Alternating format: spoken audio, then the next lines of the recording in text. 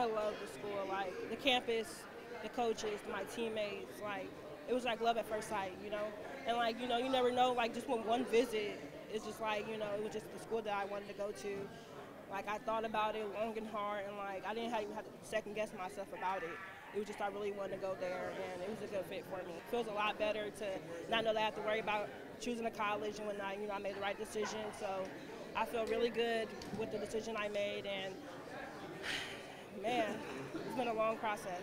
I was going to regionals my freshman year, sophomore year, and junior year, but really when I almost made it to state with getting the call back, but I didn't eventually get the call back, but still, like, it made me realize that this was my sport and that this is really what I need to do, and like, it was for me. Definitely technique and communication with teammates and how the way to do things, leadership, and Snider's big on leadership, so really, leadership was really big.